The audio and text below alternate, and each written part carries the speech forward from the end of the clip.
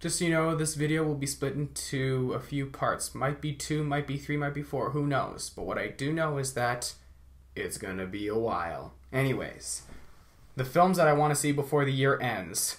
Hands down, unfortunately, sorry Avengers fans, but I do want to see Infinity War. I've been so busy with things lately, I haven't had enough time to see Infinity War. So Infinity War, I also want to see Christopher Robin, which is about to be released in just hours, and I can't get my head away from Christopher Robin because everyone at work is talking about it. I also would like to adore to see Venom because I just want to try and get back into Venom because for the last couple years I've just been interested for villains like Loki, the Green Goblin, Dr. Octopus, the Green Goblin from The Amazing Spider-Man 2, although it was not really liked, that movie. It was a real dark turn for the villain. I also got interested in villains like the Penguin and DC villains, but I want to get back into Marvel villains such as Thanos and Venom. Oh, and just so you know, my friend and I both agreed that 2019 Best Supporting Actor has to be Josh Brolin for Thanos. Who here agrees? Please leave a comment below. Also, I have a lip sync battle to go to in just a few days.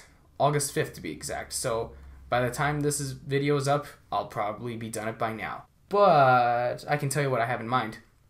I worked on this routine, and you know what? It's just going to be me in this moment. In the moment.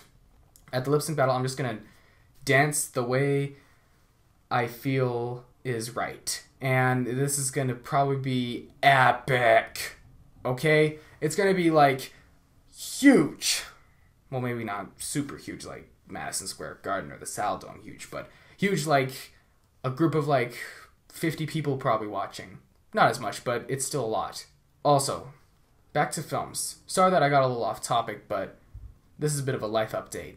The biggest film that I want to see before the year ends, obviously, is Bohemian Rhapsody, the Freddie Mercury story. Seeing Rami Malek playing Freddie Mercury, again, I think that Rami Malek got Freddie's talking voice correct.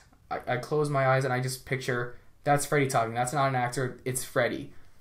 And that's that. Well, maybe not quite it. There's also some films that I've got. In fact, in my next installment, I'm going to show you the haul.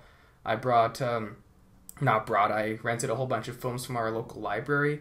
And yeah, the hauls are going to be back, so stay tuned for that.